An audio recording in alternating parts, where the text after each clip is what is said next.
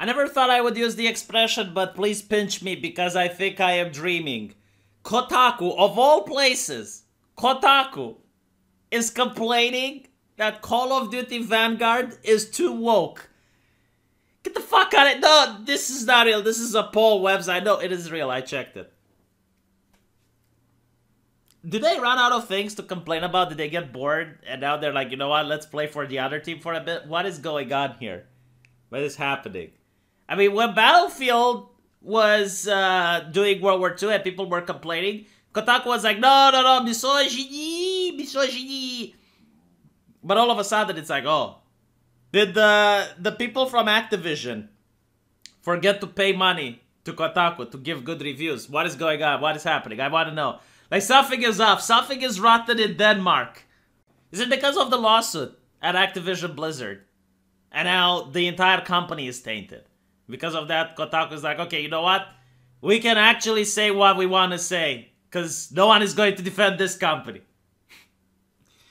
So, what did they expect? I mean, apparently one of the writers, this is something that I didn't know, but one of the writers is a woman who went famous for saying that she literally got raped in GTA.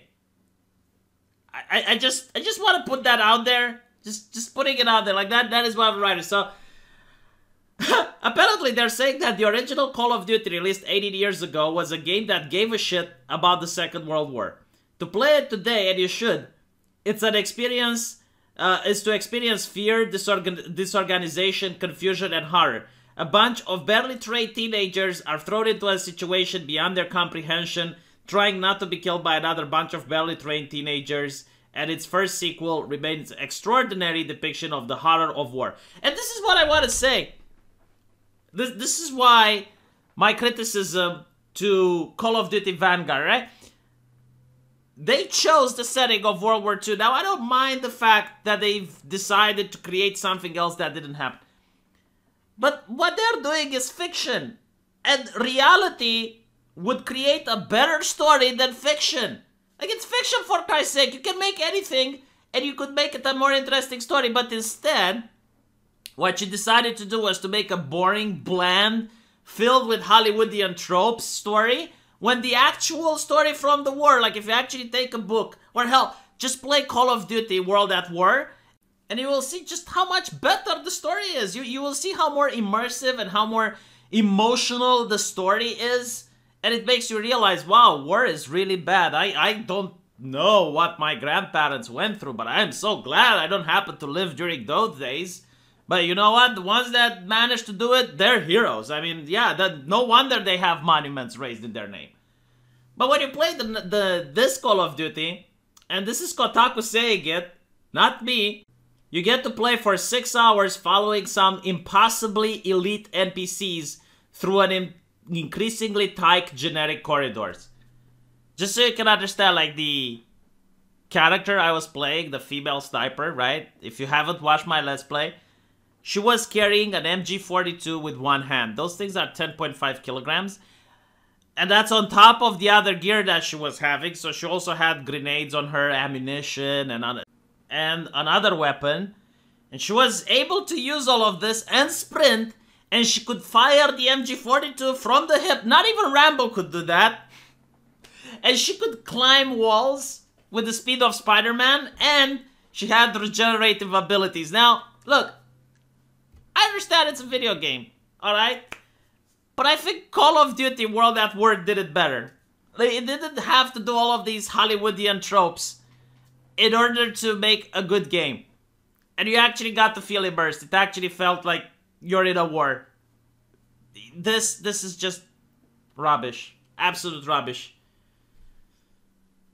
So, I just want to point out that even towards the end of the article, they're making fun of progressivism. Again, this is Kotaku.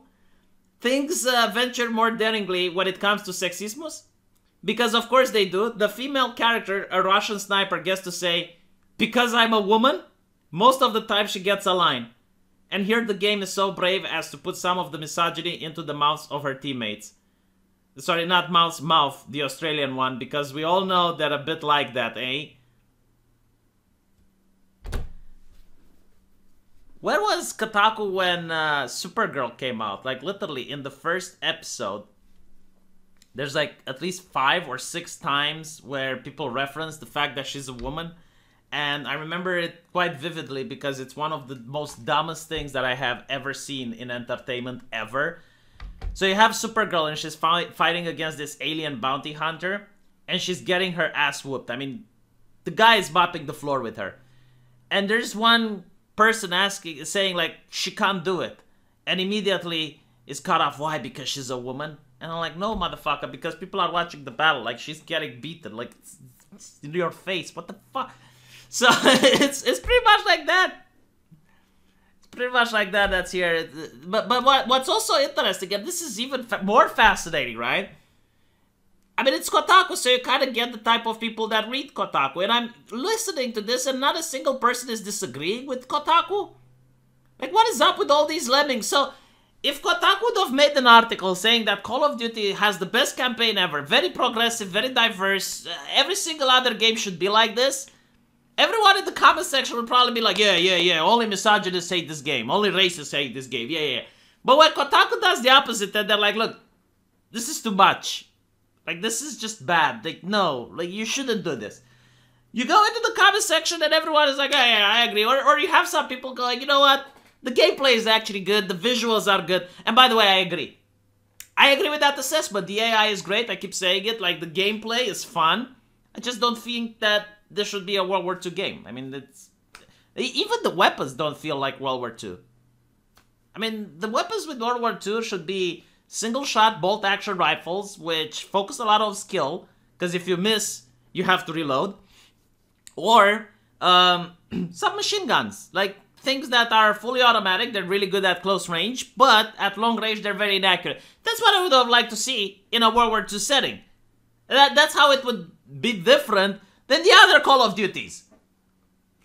Like, if you have a World War I or a World War II game, then it should be like very long-distance battle that are filled with the skill of the player, you know, trying to aim precisely. And when you get in close range, you switch to your fully automatic weapons. Fully semi-automatic. That's what I would have loved to see.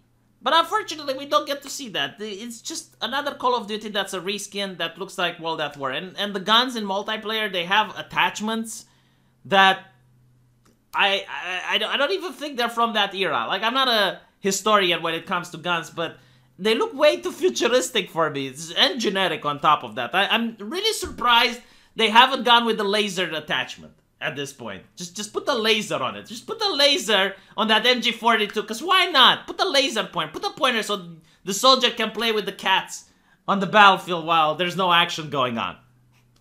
Let me know what you guys think, and I'll see you in the comment section. Take care.